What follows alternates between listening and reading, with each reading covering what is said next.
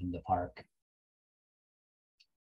So if you can come join us for that, that'd be great. We're going to, hopefully be seeing a lot of what we're going to go through in this presentation today for the real deal in the park. So we'll see. And yeah, wildlife tracking, animal tracking, whatever you want to call it. I've been having fun doing this probably for about 20 years or more or so, mostly here in the Northeast, but I've also been a park ranger in Minnesota and in Glacier National Park in Montana as well. So here and there around the country.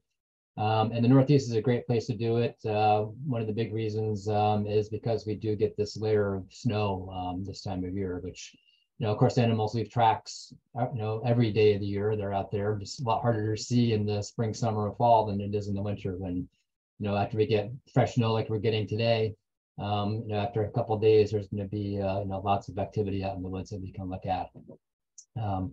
And another reason I like tracking is because it requires very little special equipment or gear or anything like that. Really, all you need is, kind of a trusty tracking book and your senses. You just got to see what's in front of you. Obviously, sight is a big part of it. Looking at the tracks or the sign that you see, but also hearing, I consider part of tracking just because, animals make all sorts of different sounds, even when you can't see them. Red fox are very vociferous and make all sorts of interesting sounds, as do many other animals, moose and deer and coyotes, of course, and many others. So hearing is a part of tracking. Sense of touch too. Come up to this spot here with this moose fed on this tree and kind of feel it with your fingers and notice that it's only strips that are going upwards, which gives you a clue as to that was feeding activity by the animals. We'll talk about that more later. And sense of smell even. Red fox here again.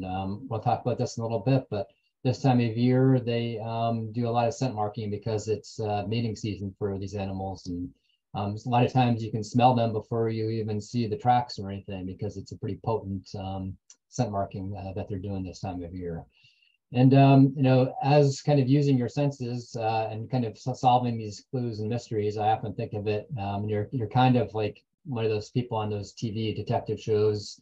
One of the more notable, popular ones the past couple of decades now is called CSI, Crime Scene Investigations, where they use all their special equipment. But you don't have to use that special equipment. We just use our senses, as I said, which is why I like calling my program TSI, Track and Sign Investigation, which, similar idea.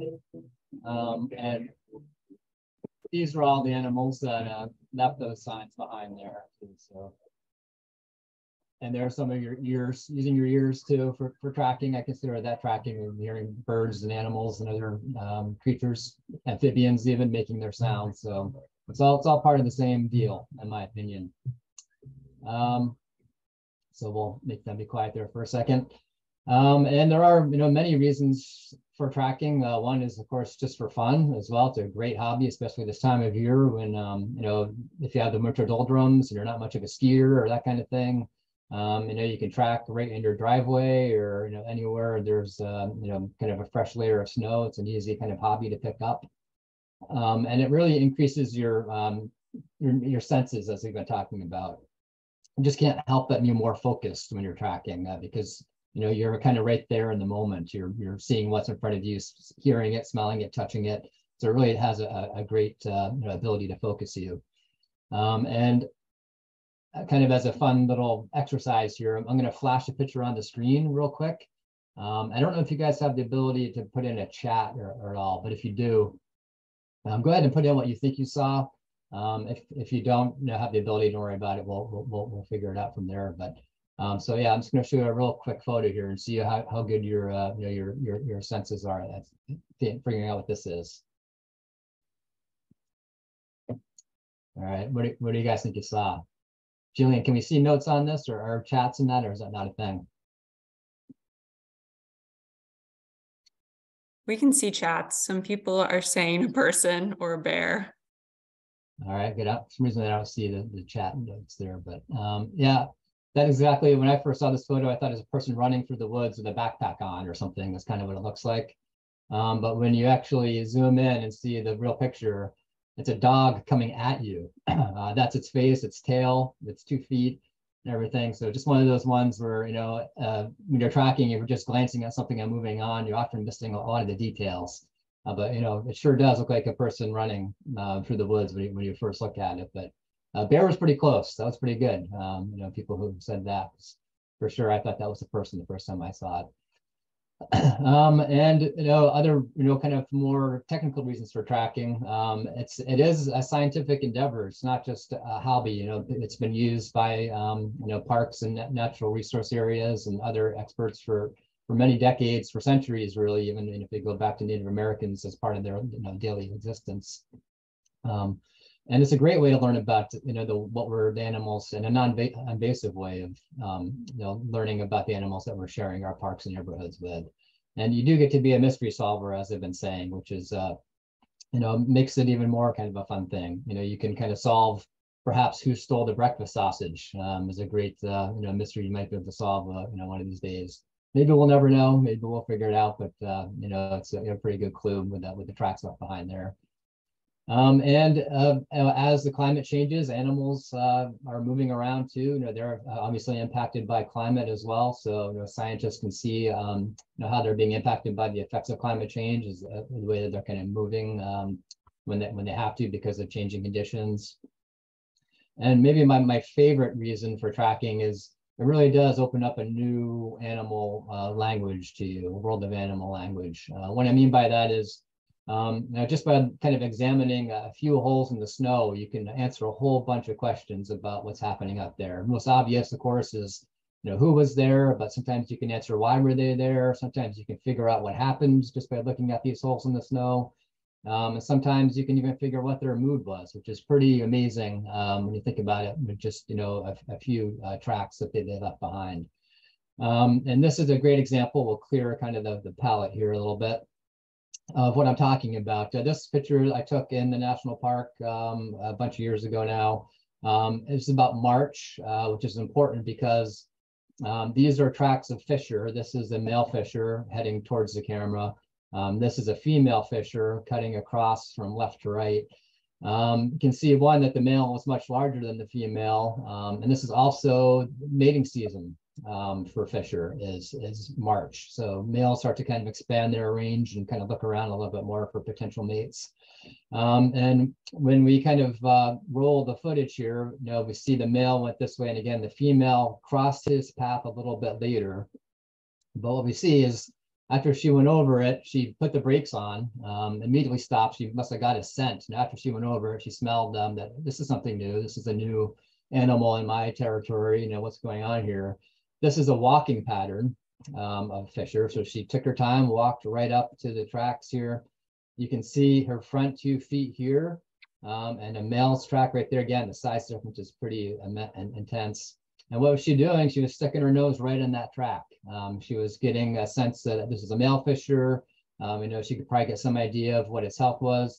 All animals have glands on the bottom of their feet that they leave scent behind, which actually gives clues as to the health of the animal, the sex of the animal, the age of the animal, all those kind of things. They can tell just from smelling these tracks, which is pretty amazing. And then when she kind of satisfied her curiosity, she went off to under normal business is what she's going about her day. So, again, pretty cool to be able to see that just with some tracks in the snow here. And it's also helpful to kind of set up rules for yourself when you go out. I try not to put too many rules on tracking, but just more of a rule of thumb, I guess, is a good way of thinking about it. And that is to never say never or never say always. I always try to remind myself when I'm tracking, just because tracking can humble you pretty quickly when you really think you know something really well, and you're positive that you're following the tracks of a bobcat or something, and then once you kind of get more clear tracks, you can see that it was a domestic dog or something that had interesting rounder kind of tracks that are left behind. So always keep an open mind. Don't jump to decisions too quickly. Keep in mind that while guidebooks are great, the animals, they don't know how to read. They don't know what they're supposed to do, quote unquote, out there. Sometimes they can get a little confused. You hear cat tracks, they often read that they don't leave claw marks in their tracks, which is true most of the time, but it's not true all the time. Sometimes they will leave claw marks in their tracks, depending on what they're doing. So again, just always keep an open mind when you're tracking. And my other kind of rule 1.5, I call it, is another reason that tracking is great is because you can only have to go as deep as you want. By that, I mean, if you're a very detail-oriented person and you're really like getting to the nitty-gritty of something, I mean, tracking is for you for sure. You can study the intimate details of a weasel's paws, seeing the metacarpal pads and the digital toe pads, and remember how many toes each one has, and you can measure down to 1/8 of an inch of each track as you go, and learn all these different tracking patterns and lopes and gallops and trots and all that kind of thing. Or you can save, pretty high level and just learn, what a basic track looks like for a squirrel, and walk by and go, oh, look, that's where a squirrel went by, and, keep on going. You don't have to get into this super detailed, but, it certainly is available to people who want to do it. And it does enrich your experience doing it as well, too, of course. Another kind of part of tracking is scat, animal droppings, as we call it. I call it categories myself. And it's not everybody's favorite thing. You don't have to get involved with the animal poop if you don't want to. Again, you can totally leave that part behind, but it does give a whole other kind of view into an animal's life, because when you see what comes out of an animal, obviously you know what went into an animal. So for just a couple of examples, moose, deer as well, their winter diet and summer diets are so different that what were kind of the classic deer and moose poop, we're used to seeing these large pellets. That's only something that happens in the winter and kind of fall when their diets switch to a much more woody material. In the summer, they're eating a lot more plant leafy material, and it kind of looks a lot more like cow patties, and it doesn't last nearly as long as the more woody material too. Deer scat from winter can last for several weeks or months even, whereas it kind of breaks down a lot quicker when it's just much more organic material. You can see otters, they have a heavy diet of aquatic animals, and crawfish is a big one. You often see that in their scat. Depending on what a coyote is eating, if they had a fresh meal that's kind of full of, not to get too graphic, but fresh organs and blood, tends to be a dark scat, whereas if they're scavenging off of a carcass, a lot more hair and bones are in there. So again, I know all sorts of interesting kind of things you can tell from just kind of looking at animal scat, that kind of paints a bigger picture for you.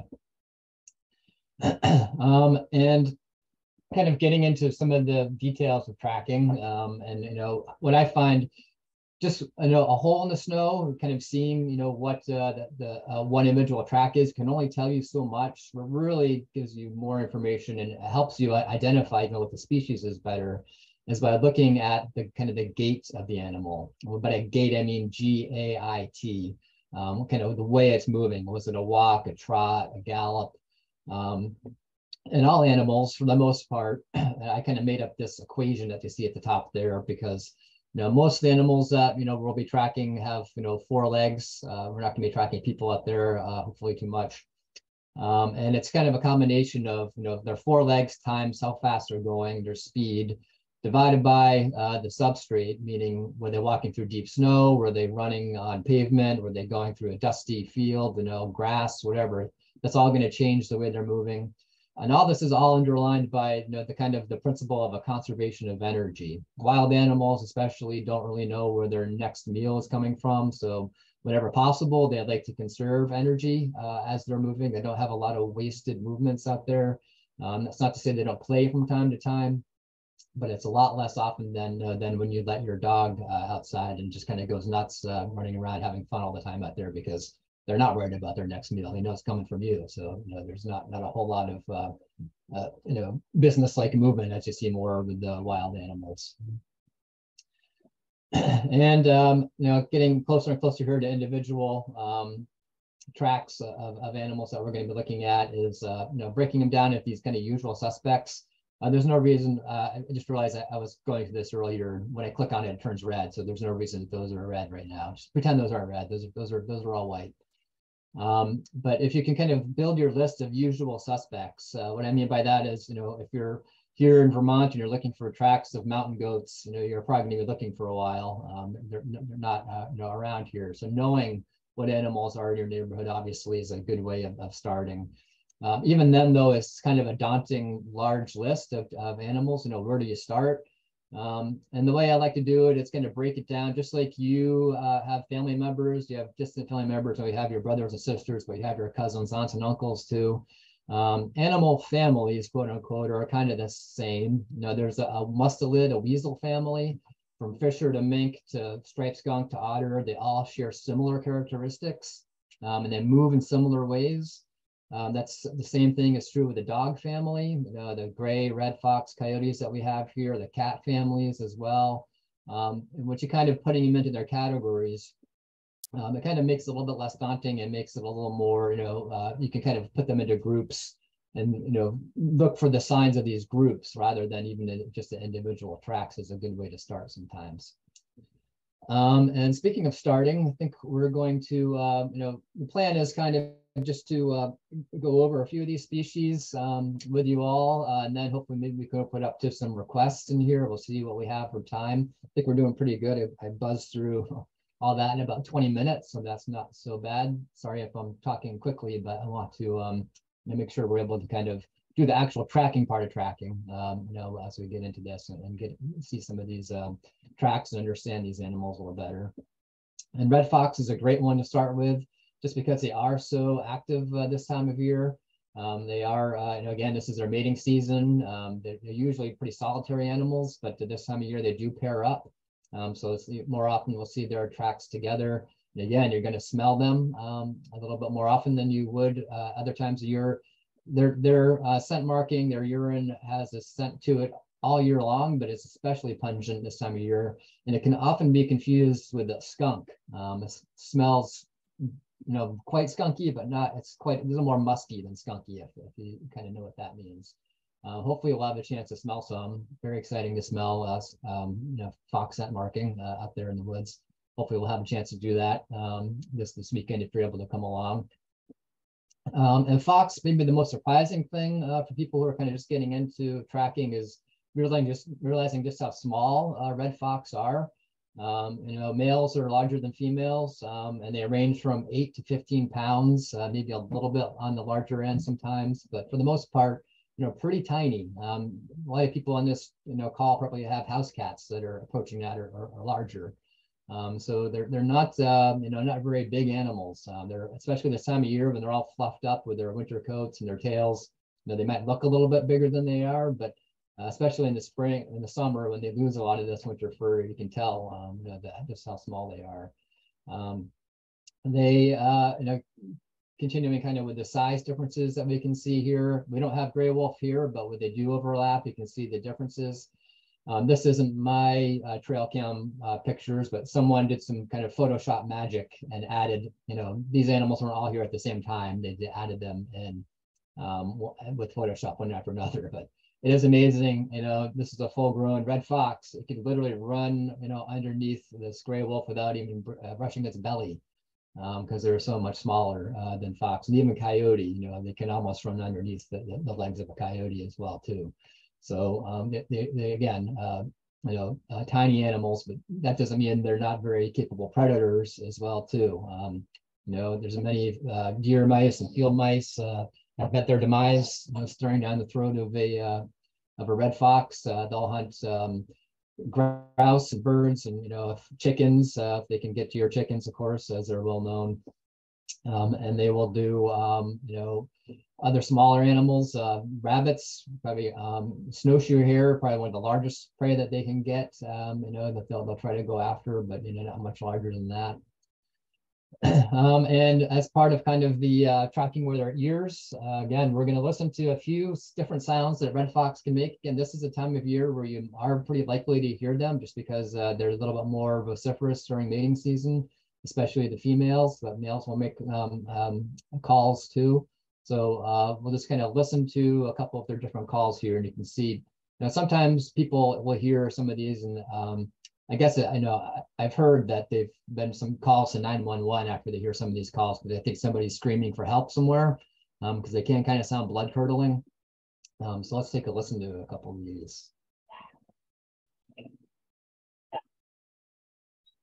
That's more of just the bark. That's kind of a scream.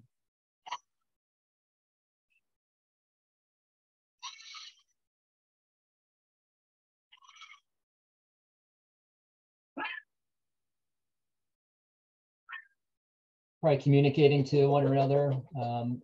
Often between mates and their kits, they're communicating back and forth with these kind of interesting little grunts and things that they do. So and that's just a scattering of their vocal abilities.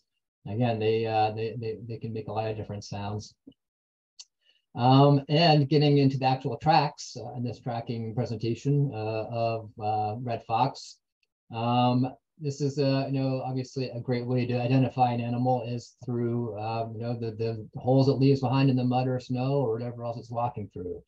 And red fox in the winter especially, it's a little different because they tend to grow their own mittens on their feet. They become very furry, covers almost completely their toe pads and heel pads. Whereas other times of year it starts to fall off a little bit more, and you get to see a little bit more of their toe pads, which of course affects the tracks that they're leaving behind. This time of year, they tend to be a little bit more muffled, almost like, if you put your hand in the snow with a kind of a thick mitten on or something, it's not going to be quite as sharp as it would be otherwise without your just putting your hands in there. And so, but their feet are furry generally year round. Even with that fur, you can see that there's this heel pad here. It's called a chevron shape or a boomerang shape, and that often shows up in the tracks. Not all the time, but when it does, it's a great kind of diagnostic sign of red fox, because there's really no other animals that have that kind of shape of a heel pad. So if you're consistently seeing that in the tracks, you have a very good kind of clue that you're seeing the tracks of a red fox left behind. It's more prominent in the front tracks and the hind tracks, but the hind also leave it sometimes. Here's another look of a front track here with a very clear boomerang shape with the rear track that doesn't have quite the same thing. And red fox being small and light, they don't always leave the most kind of robust tracks, even in mud. Here we see a nice kind of clear front track, and here if you look closely too, you can see how furry the tracks are even this time of year. Clear signs of fur on the tracks. You have that bar in the back there that sometimes it's a little flatter looking than it is boomerang shape, and the much more lightly left behind rear track that you have to kind of look a little harder to see. And it makes sense when you kind of look at the body maps of animals. Red fox here, of course, its head and shoulders and neck muscles and shoulder muscles are all being supported by its front 2 feet, whereas its hind feet are just supporting that very fluffy tail and kind of small rear end that it has there. So obviously more weight up front means more robust tracks for the front tracks. This is true in many animals as well. So usually the front tracks for most animals are larger and more kind of robust than the hind tracks.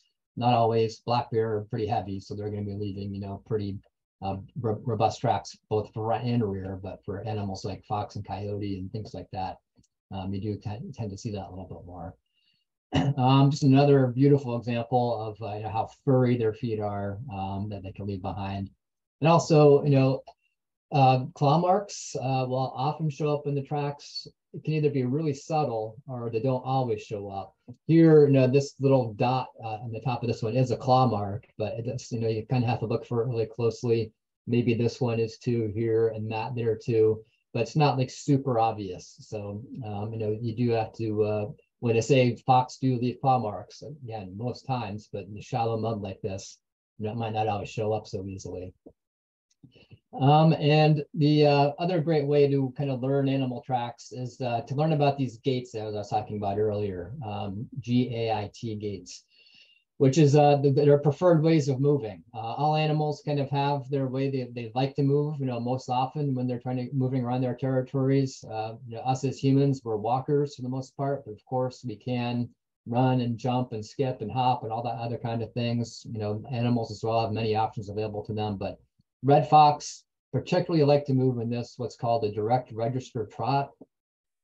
Don't get too caught up in the kind of the names of things I'm giving here. A lot of tracking books give different names to different kind of gaits, but more focus on what you're seeing, which is, in this case, each hole in the snow is actually where a front foot and a hind foot came down in. And why the animal is doing this, it goes back to that conservation of energy thing. Even though I do, see red fox do this even over like pavement, if they went through a puddle or something, you can kind of see that if they go across pavement or even shallow dust or that kind of thing, more often moving in this direct register trot maybe than other animals. But it's especially energy saving and deeper snow. When you think about it, if you're walking through the woods with a friend in snow and they're ahead of you, most often you're going to use that exact same holes in the snow that they just made to put your feet in because it's a lot easier. If you're the one breaking trail, you're the one who's breaking the sweat usually. But if you have 4 legs, it makes sense. Well, I just made this great hole in the snow with my front foot. Why wouldn't I use it for my hind foot? Because, over the course of a day when they're moving many, many miles, that can save significant amount of energy if they're going to reuse that same hole over and over again. And it's called direct register because that hind foot is directly registering right on top of where that front foot just was. That's the reason they say that. And you can see that in this track here too. Obviously, something else happened in this series of tracks. This is where a scent mark was left behind. And it was left behind most likely by a female too. We can tell just because of the way she squatted here. Too much imagination to see that. And the males will sometimes squat as well, and females will sometimes lift a leg. So it's not always 100% diagnostic, but usually if it's a male, because their plumbing is different, let's say, that mark will be left a little bit further up than it is with the female. So it's almost right between her hind legs. So it's, again, a good clue that this is a female going through her territory. And they, they can mark as much as 70 times in 1 hour when they're really active. So it's not uncommon to come across red fox markings and smell them before you come to them. Again, especially this time of year when they're very pungent. But let's take a look at exactly how these kind of tracks are made here. This is a photo of a red fox doing a direct register trot. And the reason I know that is because when they're moving in this gait, their legs move in kind of perfect synchronicity on opposite sides of the body. It's almost like they're connected by a cable. The front left leg and the rear right leg are moving in exact synchronicity. Same vice versa with the opposite side of the body. So that when this foot comes out of this hole, this foot is going to land pretty much right in that same spot. And luckily, I've dug up some videos as well that will kind of help us see what that is. I know I've had trouble in the past where people aren't quite able to see these videos. So can you see that on the screen? You guys getting a view of this little video box? You are? Excellent. Okay, I'm going to make it bigger. And I don't think we can see a video box. Oh, you can't. Okay, I think there's a way to fix that. Let's see here. I think I need to change the way I'm sharing.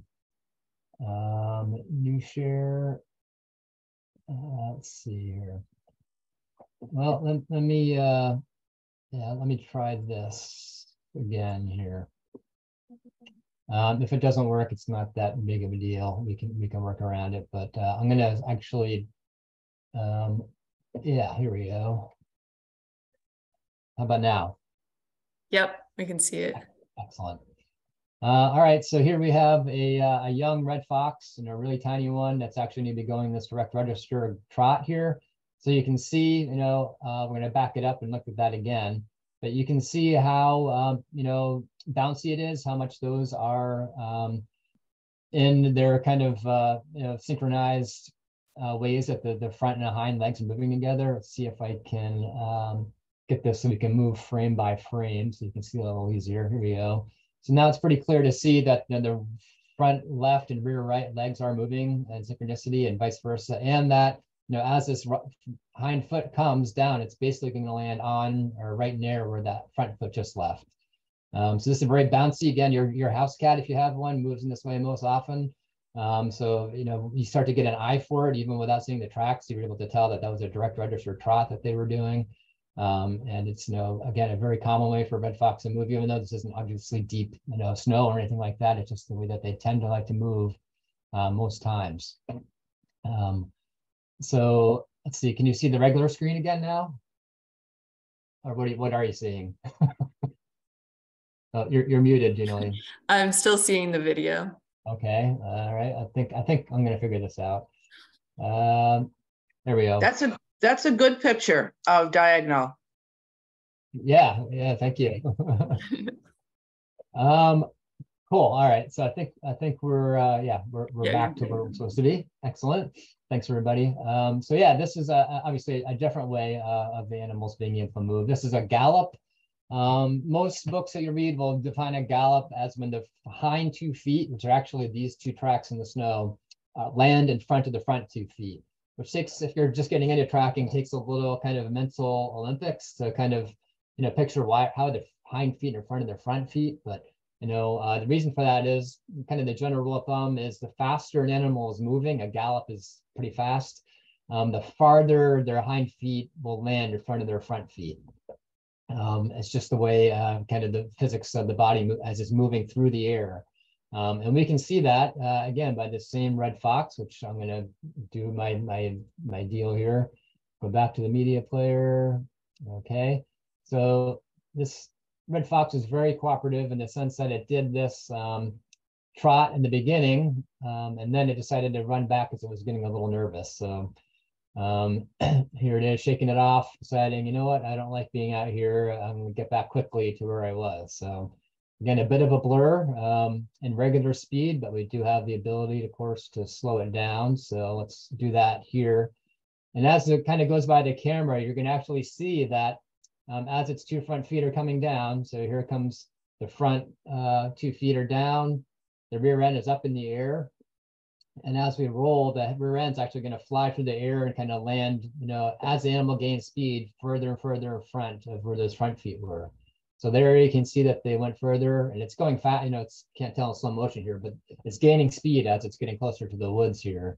The front 2 feet are down, rear feet again landing in front of where those front 2 feet were. This one I think it's really obvious. Front 2 feet are just leaving, and then you can see those rear feet landing in front. So.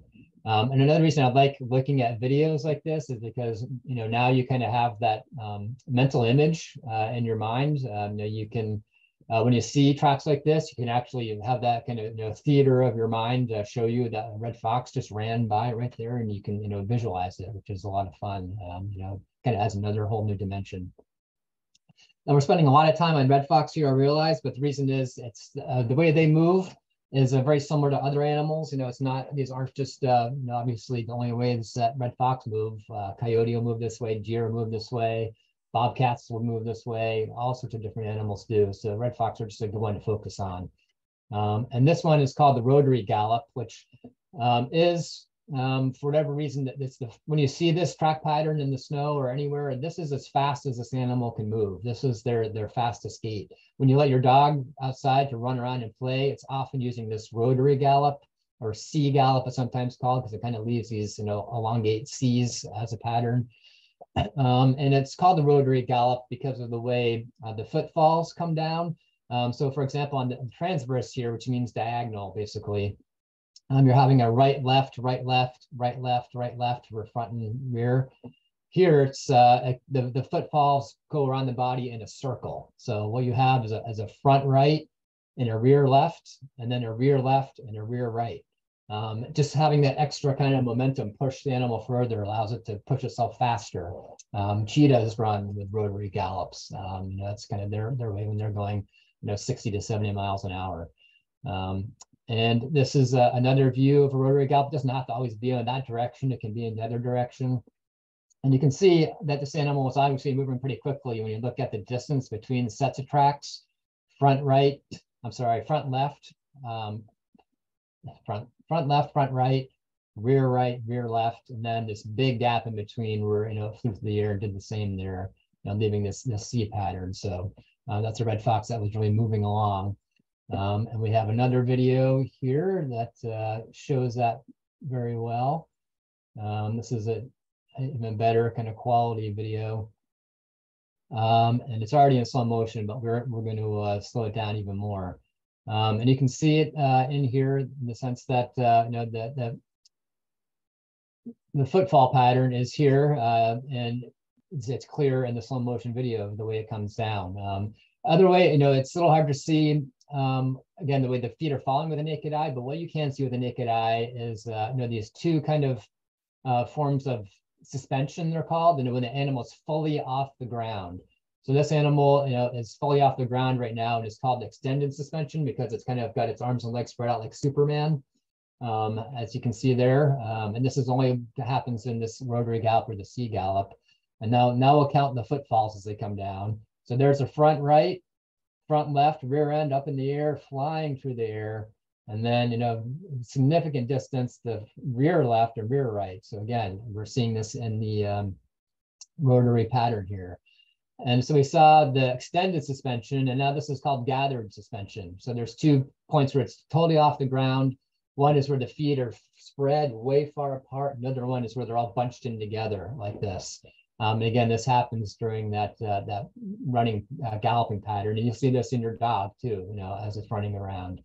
It leaves this, you can see that with your eyes, even though it's really hard to see how fast where the feet are landing because it happens so quickly. But, in the tracks, we can see it afterwards. So, again, animals, they don't move. They tend not to move. Wild animals, anyway, tend not to move this way very often because it is, uses a lot of energy to do so. They'd rather move, and they're more standard ways that they do. So there's reasons that they're doing this is because they want to get out of somewhere quickly. This one was in an open field somewhere where maybe they felt a little exposed and wanted to get to the woods. This one, I looked around, I couldn't quite tell what this was in the middle of the woods in this one, and I looked around for other signs, but they're pretty fresh tracks, and it might have been me who scared it into moving into that way because the tracks were really fresh. So I think I just wanted to get away from me as fast as possible. So that they'll do that, chasing things down, getting away is basically their 2 main reasons to do that kind of movement. And lastly, we're going to watch a little video of the red fox here using all its senses. We talked about how we use our senses to track. The red fox are, of course, masters at it. Their big ears, they're very sensitive. They can hear animals underneath several feet of snow, mice and voles under there. Of course, they've got a great sense of smell as well. They're very potent set of canines and incisors as well too that they use to eat their prey. So we're going to watch a short video of a red fox hunting in North Dakota, looking at deep snow, looking for mice and voles, which is pretty fantastic. If you've never seen red fox hunting this way, I think you're in for a treat here. So let's watch that. Deep snow covers the Black Hills of the Dakotas, and hidden under that icy blanket, field mice are stirring.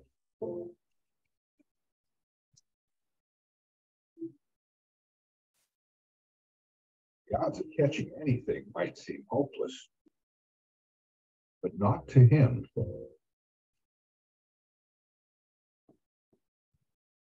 An enormous leap to catch a critter under 3 feet of snow. But how the heck did he do it?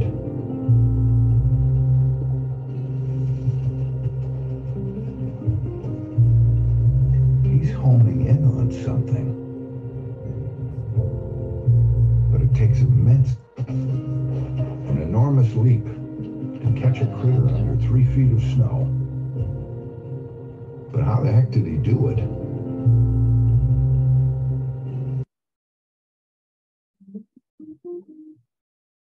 He's homing in on something. It takes immense concentration, and he needs complete quiet.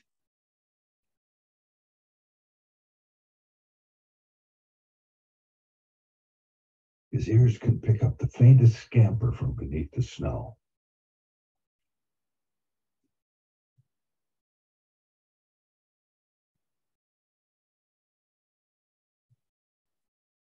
But there's a catch. He almost always comes up empty-handed, unless he's facing north. But how's that possible?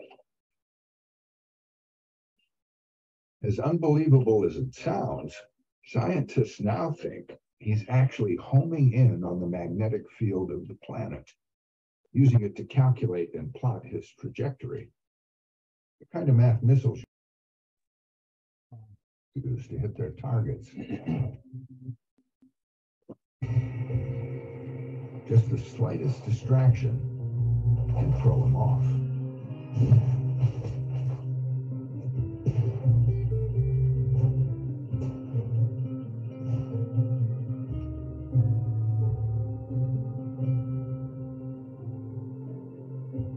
But if he's got the North Pole in his sights, he's guaranteed a meal nearly 75% of the time. So that's pretty amazing. It's kind of new to science. I haven't heard a lot about it before or since. The whole north, homing in the magnetic field. It's a whole other sense that we don't even think about. But a lot of other animals, including birds, can feel that magnetic field, which is, again, a world that's kind of lost to us. Okay, moving on a little quickly here. We want to get to more of these animals. We do have mink, of course, in the Northeast and in the park too, especially around, aquatic resources. That's where they're most at home, of course. And as a member of the weasel family, all weasels are extremely talented at hunting. Mink are more often, again, going after aquatic things like frogs and fish and crayfish and things like that. But we'll occasionally take, land-based animals too. They're not averse to that either, but they're just specialized in animals near rivers and streams and things like that, especially. On the smaller end, 1.5 to 3.5 pounds or so. So about half the size or less of a fisher, but bigger than your ermines and your long-tailed weasels, and almost always have this chocolate color too. Even in winter, they don't change the color of their coats, unlike the ermines and the long-tailed weasels do. They have, appropriately small feet for their size. All weasels have 5 toes in their front and hind, though, that 5th toe doesn't always show up so clearly. A lot of times you're only seeing these 4 toes, the most robust, but, a lot of times that 5th toe will show. And they have their preferred ways of moving through the woods and along their territories, just like every other animal. As the snow gets deeper, a lot of weasels, including fisher and mink, will use this kind of 2x2 pattern. And it's very similar to what we were talking about with the red fox in the sense that each hole in the snow is a front foot and a hind foot. So when the mink here bounded, kind of left out of this way, here its hind feet land right in the exact same holes where its front 2 feet just left. Again, that helps save energy. It's kind of like, since this is the left hind foot here and right hind foot here, you can imagine, if this animal was moving a little slower, this hind foot would have landed on top of that right foot, and this one would have landed on top of that front foot. So it's a little bit slower of a pattern, using that same philosophy as the faster an animal is going, the farther its hind feet are landing in front of the front feet. So this is a slightly faster pattern of both than this one is, because they're landing in front of the front feet. Mink, being, well, this is just a nice picture of, it's always great, you can go out there with your measuring tape, and I encourage you to do that too if you want, especially when you're first starting out. But it's always, nice when you can have different species, basically leave 2 tracks very close to each other. It kind of helps you obviously gauge size a lot that way. And this is where fisher and a mink at different times went by in different areas. So again, just shows you that, kind of the size difference between these 2 members of the weasel family. Fisher are, quite a bit larger than mink. And there are, I like to call them kind of special case studies with a lot of animals, and mink being, very good at catching things and being very apt to be near water and icy areas. They will leave, kind of some unique tracks behind sometimes. And this is where a mink, you can see emerge from this hole in the ice. Those are clear tracks, but then all of a sudden there's something else going on here. There's drag marks of some kind. And what this is where the animal had caught something. Hey, Heather. So Linda got a call and sorry about if she could come down and help on Monday, Tuesday, Wednesday this coming week. Well, I guess I'll keep going. Hopefully that person will figure out they need to be on mute. somewhere. And what we see here, and now this crayfish, like this photo, obviously, for this mink, which is low to the ground, it's got short, stubby legs. It's going to be dragging that prey along with it. So, this mink could have dug up, a crayfish or even a hibernating frog or, a fish of some kind or something, and, just drags it when it's bringing it somewhere to either cache it, to put aside to eat for later, or wants to eat it in another more kind of sheltered place. And not uncommon to see these drag marks of when you find mink tracks, because they do catch so many things. Let's go to kind of a different family here, just so we can get more of a variety of different kinds of animals. Let's do cat family, which bobcats, which are all around us. So they're most widely distributed wildcat in North America, coast to coast, north to south. They're just, their population density isn't that, heavy, which is why, and they're also very good at being secretive and, mostly nocturnal. So, we don't see them very often, but they're out there for sure. They're right in our backyards, and then the park certainly has bobcat that frequented as well.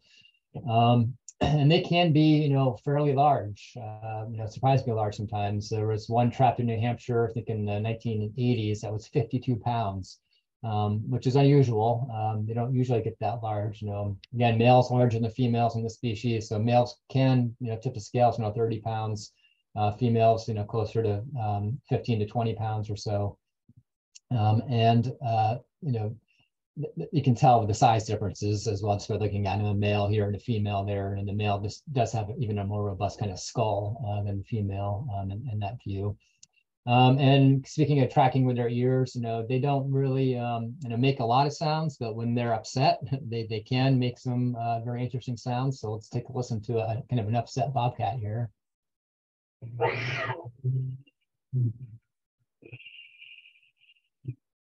So, obviously never approach a wild animal, but especially when it's making a sound like that, probably a good idea to let them be.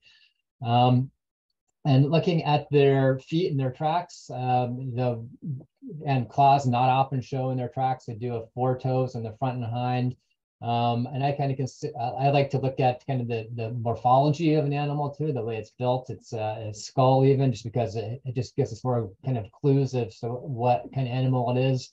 And the most obvious kind of feature of a bobcat skull is these amazingly large eye sockets, because most of its skull is eye, and it's got even though we only see a tiny portion of it through there. The reason it's so large is because it can capture more available light than we can by far. When we're tripping around at night in our houses, trying to find a doorknob or something, and the cats are probably just looking at us and be like, it's right there. Like, they can clearly see the doorknob, because they have these eyes that can pick up way more light than we can. And being a nocturnal animal, obviously, it's a great advantage. These eyes point forward, which is a very typical thing for predator animals. Animals that are seeking things to eat usually have this binocular vision, 2 eyes pointing forward, because it gives them better depth perception. Whereas an animal that's being hunted, like deer, for example, are a good one, those eyes tend to be more on the side of the head, because they want to be able to see all around them, almost, to see when danger is approaching. So usually when you have this kind of setup, you're looking at a predator, which you certainly are with bobcats. Very little fur on the feet, at least as far as on the toe pads anyway, which when the conditions are right, show very clearly. And just to do a side-by-side comparison between cat and dog, this is a eastern coyote track here. You're probably not going to confuse them with each other too much, especially if you get super clear tracks like this, but you don't always get that, of course. So sometimes it's nice to break these down into individual components. And with dog cats, you have this dog tracks, excuse me, you have these kind of very symmetrical X marks the spot kind of feature in the middle of them. You can fold them over on each other because they are symmetrical, whereas that's not true with cat tracks, especially with the hind track. And we have one toe that's kind of a little higher than the other. The toes don't seem to kind of be arranged all in the same way either. You can't draw that X in there. It's not symmetrical. But what it does have is kind of this nice C curve that you can draw around the heel pad there, which is, C for cat, which is nice. And also the hill pad itself, it has these 3 bumps on both front and hind tracks, but especially the hind track here, which, M for meow for cat. So, that's kind of another nice feature. Then the 2 bumps on the top and the 3 in the bottom. Whereas the dog just usually has just 1 bump at the top. And sometimes you can make out 3 in the bottom, but it's those 2 bumps at the top that really signify that as a cat track. House cats and bobcats. Bobcats, obviously, as you might imagine, usually have much larger tracks, in the order of a couple inches, whereas most house cats are in the order of about 1 inch or so. So usually about twice the size is kind of your good telltale feature that you're looking at a bobcat, not a house cat. And when they're very clear too, you get these beautiful tracks. This was in the national park a few years ago. A cat running in this rotary gallop. We actually saw this bobcat. It was a bobcat that was trying to, kind of get to the woods quickly, so it wasn't being seen anymore. So that's why it was running in this fast pattern. And remember, rotary is, where that foot falls to the body. Front right, rear, front right, and then front left, and then rear left, and rear right. So again, going around in the circular pattern there. And this is from that same cat. Again, claw marks don't often show, but it was kind of slippery conditions. It was trying to get somewhere quickly, and it has claw marks that are left behind. So again, depending on conditions, sometimes they will do that. Just for the time's sake, I'm going to skip ahead a little bit so we can get to these patterns here. And cats, have their preferred ways of getting around. And we, again, if you have a house cat, you notice that a lot of times it's, walking around. Unless it's, a very playful cat or, in playful mode. Most times they're walkers and they're getting from spot A to spot B, which is, same with their wild cousins as well. And these are direct register walking pattern here. As is this here as well. A front foot landed right on top of that hind foot. But obviously something else is going on here in both of these. And they share a couple of similar things, both at the top of a hill, looking down in this lower area here, both in different spots. And cats, as hunters, for the most part, aren't active hunters in the sense that they're not kind of, loping or bounding through their territories, hoping to scare up a squirrel or something like that, like the fishers are, and other weasels are much more active hunters. Cats are kind of passive hunters. Well, they'll go to a place where they know there's going to be squirrels or something else that they'd like to eat, and they'll sit and wait. They'll sit down and wait for that prey to come to them. This is a pattern of a bobcat sitting down. Its haunches are right here. Its front 2 feet are here. This is similar, but not quite the same. This is a bobcat that was down on its haunches, kind of squatting completely. Hind feet here, but then it kind of walked its 2 front feet up so it could get down really low, which made me it saw something down there. These tracks are close enough together where it almost looks like it is a pattern where it's stalking something down below there. When I went to go investigate, I couldn't see if it had caught anything. It didn't look like anything immediately, but it was definitely interested in getting to something really quickly there. And I think we have time for probably one more animal, and then we can open it up to some questions here as well. And let's do something else that we're, a completely different kind of family, the bird family. Which I put wild turkey and grouse in the same one just because the tracks are so similar. Just the size difference obviously is vast. An average mass of a rough grouse is just over 22 ounces, whereas a large turkey can be 24 pounds. So obviously you're dealing with much different size animals. Wild turkeys tend to be in groups too, whereas rough grouse tend more often to be solitary. Occasionally there'll be a few of them together, but not as large groups as wild turkeys, as for sure. This is a close-up of some rough grouse feet. At this time of year, they actually have the ability to grow their own snowshoes. These little combs that you see in the sides of their toes fall off in the spring. They grow them in the winter. They're kind of made out of the same material as our fingernails and toenails are, which gives just that much more surface area, which allows them to walk on top of the snow more readily than they would be able to without them, which is kind of a neat thing to be able to have, be able to grow on your own feet. Here's another nice side-by-side comparison of two different animals, a river otter that went this way and a rough grouse that went that way. So again, we can see it's quite a bit smaller. And this is where a gray fox and a wild turkey went by. So again, the size difference, even though the shapes of the tracks are pretty much the same, little arrows they look like as the animal's moving. So it's same shape, but obviously much different size.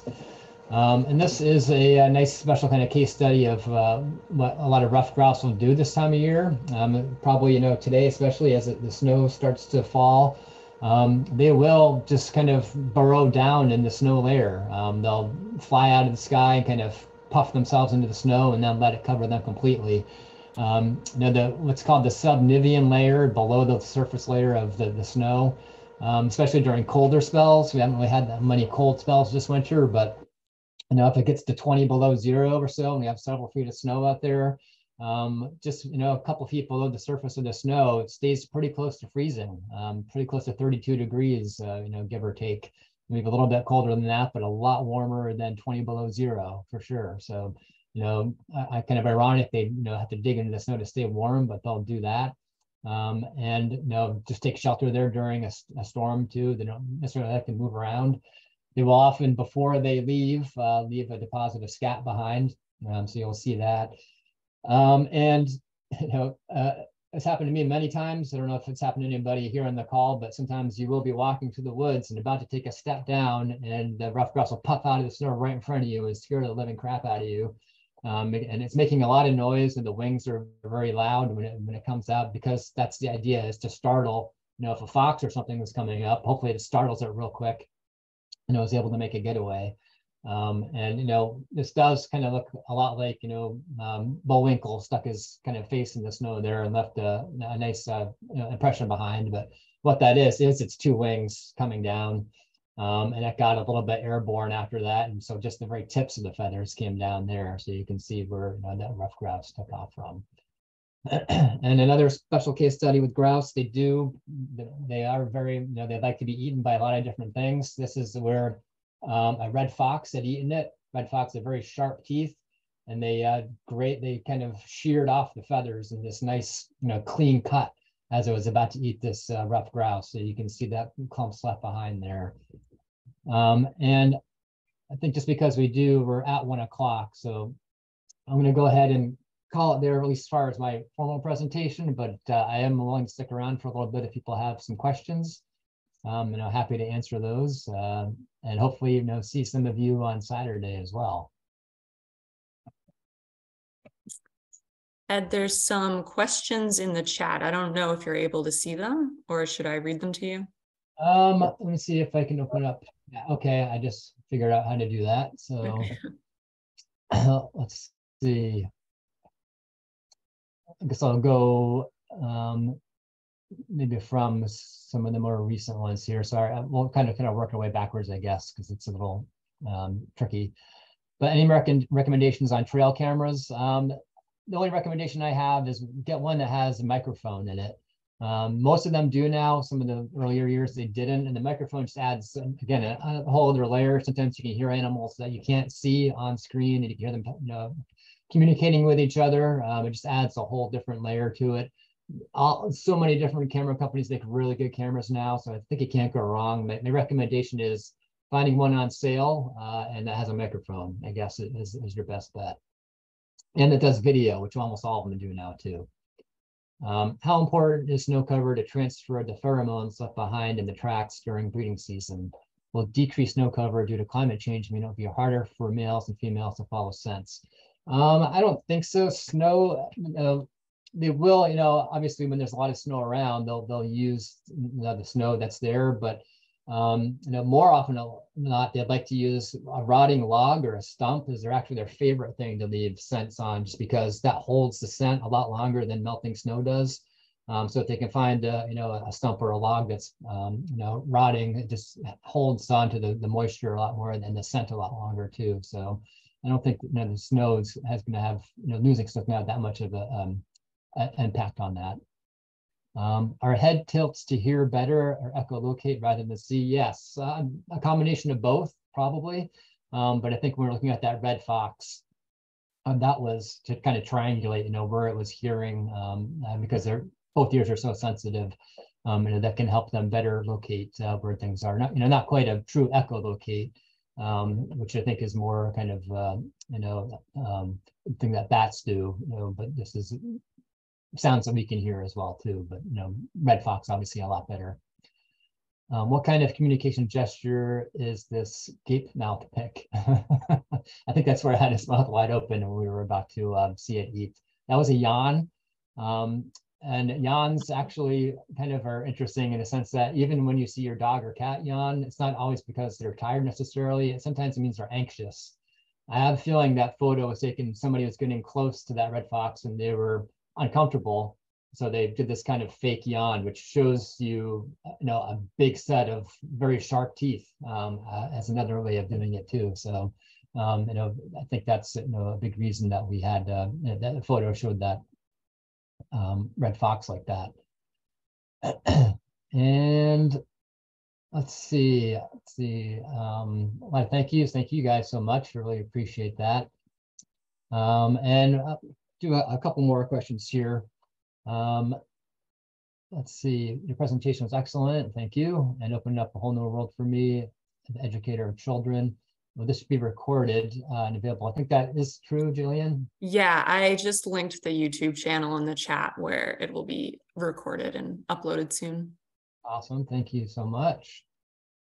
When will you do this again so you can learn more about other animals on the list? I think I don't remember if I'm doing another one